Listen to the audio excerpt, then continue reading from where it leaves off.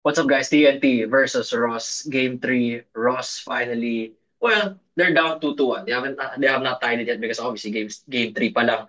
Pero it looked like at some point na mukhang mag 3-0 pero they came back from the dead. Sila yung nanalo, which will make for an interesting series, no? Kasi kung nag 3-0 to medyo ano na eh. Pwede mo na i-call na okay, mga TNT na sa finals. Yeah, listed already. But then like you said, after nung terrible dog start where they looked like absolute shit. Mhm. Um they bounced back from it actually by the end of the first quarter ilan lang lamang ng TNT. Apat lang lamang ng TNT eh. So they were able to bounce back pretty quickly and I think that has to go credit to Leonard Santillan. Uh Again, we talked about it before in our other podcast episodes na somebody, the locals of Ross need to step up. It is gonna be locals for Ross. There was nobody else who was going to win you games for Ross except for your locals. And Aaron Fuller finally had help today. That's basically all we can say. Uh Nagkatulong na. finally had somebody helping him. And today TNT kind of changed it up. Actually, nung first quarter pa lang, bro. This is what I was telling you. Nung first quarter pa lang, mukhang pagod na si RHJ. RHJ, Nafe-feel na yung pagod eh. yeah. 46 minutes this time. See, he looked, yeah, 6 minutes. He plus minus of zero. Mm. Plus minus of zero fucking point of zero. That's so bad for an FSA tuloy. For an import to have. Sorry, nasanay. It's so bad for an import to have. And ayun nga, it looked like he was tired talaga. Mukhang pagod si RHJ today. And I think actually a lot of both teams looked tired today kasi grabe, tinakbo ng Cavite pa sila. Yeah, Cavite pa Ross was sila. running. Ross was running talaga.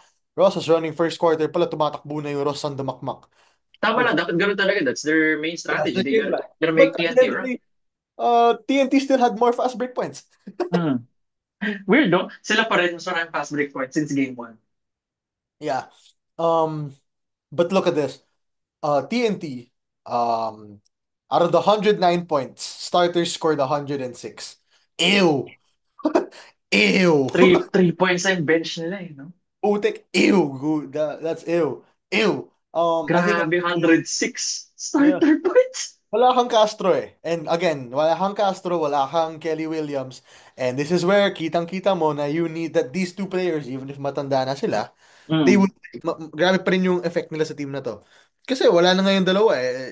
And they scored 3 points off the bench. Kim Aurin had a pretty not good game on his end. He wasn't able to contribute. Actually, he only scored 2 points. Ano? Yeah, 2 points. And Glenn Cole Pinagtulak sa already. scored Sila one. na yung bench points. Sino yung bench points mo? 2-1. So you need that's why TNT lost today was because of those the lack of the locals talaga I think if you ask me. Lack of locals, the lack of the bench unit and napagod na talaga sila. And they still almost had a chance to win the game, 'di ba? Sobrang winnable game pa rin talaga. Um Shout out to Ross locals. They stepped up today. Keith Datu, I think Keith Datu had a good game today. I think what's his name? Jonard Clarito in the first quarter kept them together. If Jonard Clarito was not turning into Michael Jonard in that first quarter, this game would have been down. They would have been down by 20 or Binigyan something. ng shoutout ni Coach Shem si Jordan Clarito about defending RSJ. So Yeah. talagang walang kailan chong sumating yung rain or shine. So Jordan Clarito took on the challenge of guarding. Along with Gabe Norwood at some point. So silang dalawa yung Yeah. So nag-rotate. see Gabe, we talked about this right before we started the podcast. Uh, In in the year of our Lord, 2024, in he's the year of still our Lord there. 2024, Gabe Norwood is still an impact player. Can you imagine that? Not many would have imagined that in the year 2024. Pero he does have an impact. 21 minutes. Yes, he went 2 for 9 and some of these three-pointers were absolutely not close to getting in. But yung defense niya against RHJ and yung rebounding niya, I think people have to give credit to Gabe's rebounding. He had 7. That's second most on the team. Laking bagay yung rebounding na yun for rain or shine. Yeah, so I think that's why Ross won today. Give our props to Aaron Fuller. Bro was a man possessed today. 10 for 15, 26 points. But you can't ask much else from him. Crucial 26. yung ano niya, yung end one niya, yung 3 Ah, seconds man, left. man. Sabi ko, grabe, kala ko mahabol niya Akala eh. ko tapos na eh. Akala ko tapos Kala ko natapos na. Kala ko natapos na. Akala ko tapos na talaga. Genuine opinion. Really bad shot from Andre Karakut before that. Um, I think he Tapos was medyo ano, bad shot nga yun. Si that RH, maybe pinili the niya, di ba? RHJ na switch sa kanya, he drove right, tapos pinili niya, ginanon niya na lang. Eh. Sabi ko, I okay. remember. Basta may Yun yun, di parang ba? bandang dulo, it was some bad shots and bad shot selection. Mm. Andre was taking bad shots. Andre took some bad shots, and then your shot selection even also was pretty like ew, like it wasn't good at all. Pero again, all of that you throw that away right now if you're Ross. You take your win any way you can, diba? You needed this win absolutely. If it wasn't for an Aaron Fuller and one, who by the way, that looked exactly like Chris Porter. Uh, Chris Porter, yung ano niya, yung endo niya kanina. Hindi, yeah, kay Porter, may halong dikit talaga. Yung kay Fuller, parang one arm na ano, di ba? Kay yung kay Porter, Fuller, parang I think, body to body hampas, eh. yeah. Yung kay Fuller hampas siya. Yung kay Chris Porter na body to body. Pero Body check. I just had to shout him out because I love him. So yeah, if you're trying to kung ikaw yung Ross, kung ikaw yung TNT, here's what for your game number 4, if you're Ross, you pray to the Lords that CJ Castro, Jason Castro, CJ Ka, si CJ Ka, si CJ talo si Ostrowitz CJ. sa Vivo. Talo ko si CJ Perez. Sorry, pangatlong podcast na to eh. Napagod na. Di ba? Uh, so if you're Ross, you pray to the Lord that Jason Castro doesn't play in game 4 and that your locals perform like this again. That's what you're hoping for. Kung ikaw, Ross, and if you're TNT, and at the same time, you pray that Hmm. Aaron Fuller can keep doing what he's doing. That's important. Ito naman And usual niya si Fuller is at like nabibigla siya. Ito yung mga, hindi naman siya nabababad. Usually Fuller's 30 to 36 nga. Ito naman yung ano niya. yeah, So, when he's this well is the right mix. rested. Pero yung Yeah, mata niya pa rin, diba? Let's not forget na may corneal abrasion si Aaron Fuller. these were good minutes for him. This was a Oo. good set of minutes for him, I think. And he looked good doing it. He didn't And play the fourth quarter last game, remember? that's because it Hindi was a siya blowout, naglaro. Yeah, exactly. So, nag-carry over yung rest din. Dito mo nakita na, okay. probably. And then Pwede. going to like TNT. If you're TNT, you pray to the Lord as well that JP Aram can keep doing this. Oh yeah, And shoutout kay JP Eram guys, no? 12 for 13 si uh, Eram. 27.5 27 rebounds. points. 3 When was the steals, 2 last time? blocks. When was the last time you saw JP Aram score 27 Is this his points? career high? May I, narinig ka ba sa I don't think so. I broadcast? don't think that's his Parang career. wala akong narinig na broad. JP Aram career high. Wala, ito scored 14. Parang Uh, ito na. I don't know. Tingnan natin sa mga articles. yeah, anyway. Ay, mga Um, sa comment section. Let us know kasi you guys if really you guys listen know to what JP Adams' career high is, comment nyo yung career high. yeah, so shout out to him. 27 points on a big stage is no laughing matter. Um, three steals, two blocks din. Bro Stocks, was ano, complete talaga, complete stat line. 5 stocks. Yeah, that's the word. I forgot the word. It was The stock. stocks. Yeah, stocks nga pala yung word natin for that, diba? 5 stocks. And again, honestly, this is gonna be the funniest thing.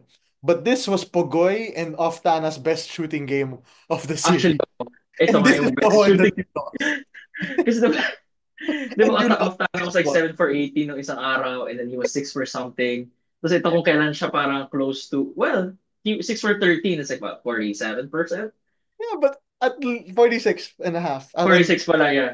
yeah, but then like at this point, man, yeah, this was the game you lost. How Baliktad eh, hindi mo maintindihan. like they've shot absolute shit for the past 2 games, and then in the third game when neither of them were shooting badly, you lose. And this is because RHJ shot badly naman this time. 9 Uh, for 20. Eh, lahat focus talaga sa laki RSJ here. I think TNT Dude, lost some of its intensity on defense. triple-double si RSJ, ah. 23 points, 10 rebounds, 11 assists. Tingnan mo. Triple-double. Hey, Oh, get as many triple doubles as you want. If you pero lose the game, sila. you lose This the doesn't care. Yeah. you lose the game, you lose the game, man. Even he'll tell you that. I'm sure he'll tell you that Oh, same for thing sure also. sasabihin niya yun. Wala siyang paki. Like, okay, triple-double. Okay, talo nung kami daw. He'd rather have 0 points and 15 turnovers if that means they win. No, okay naman nun. Pero Okay he'd naman. rather have yeah, he'd rather have 0 points uh and win than get a triple double and lose. But again, you're kind of surprised because this is the good shooting game of Pogoy and of Tana. So now your worry is if you're Ross, what if they stay this hot and RHJ hits his shots also? That becomes a problem for Ross. Pero for now, rest because if you're And Ross, sleep you pa next need game. You need this running. rest. Kailangan mo to. You need to keep running if you're Ross. Yan yung chance mo manalo. And if you're able to do that, you should be fine. Or you should be able to get this to a 2-2. Into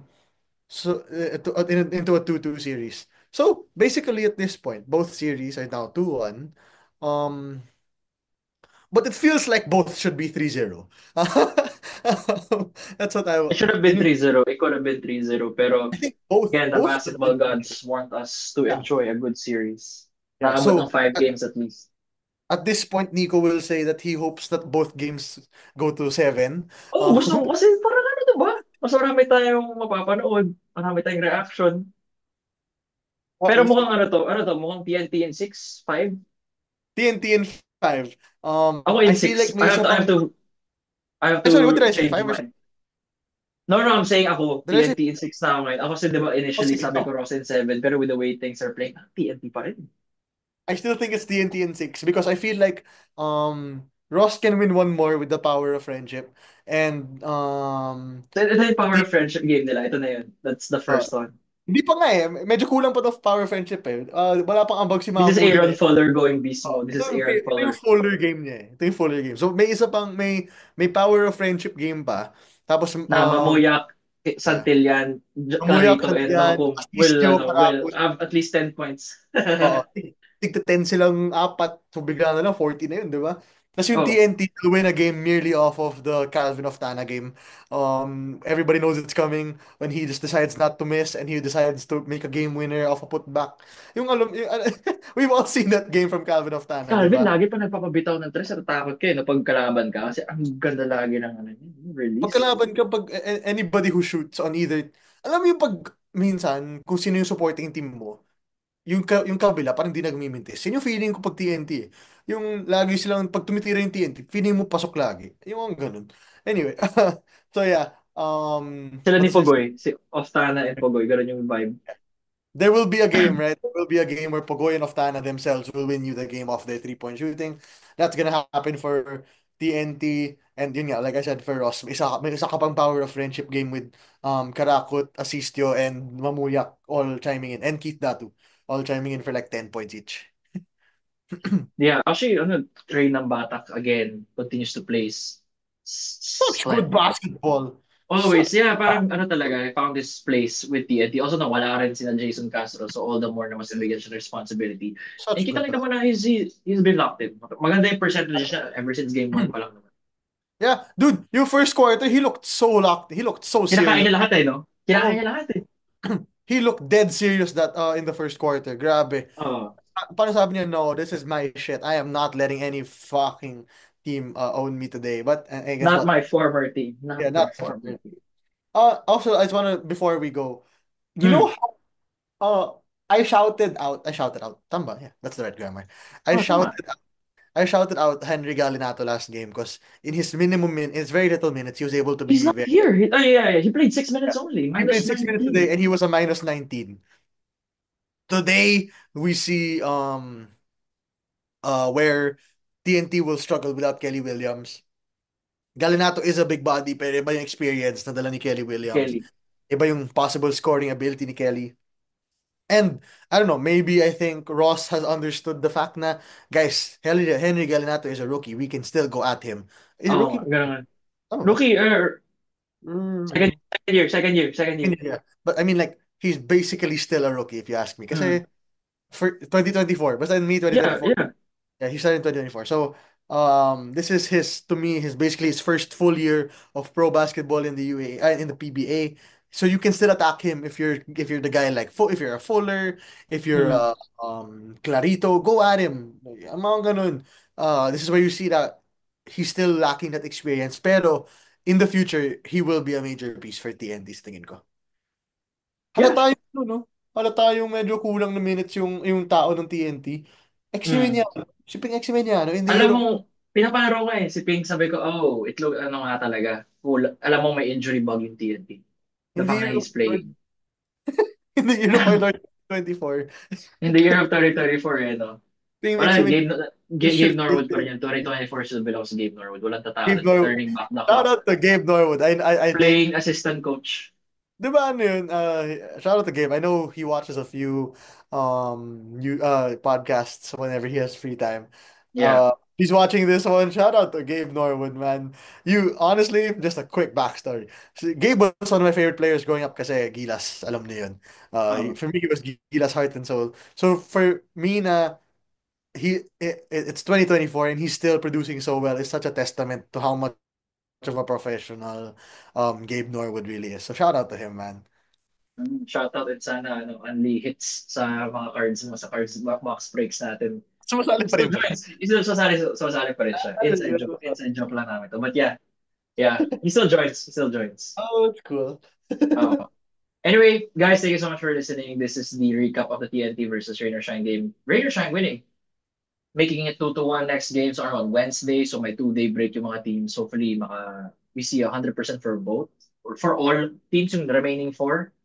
And Yeah. for those on YouTube, like, comment, subscribe, and on Spotify, follow, 5-star rating. See you guys. Nico here with Mario as always. Peace.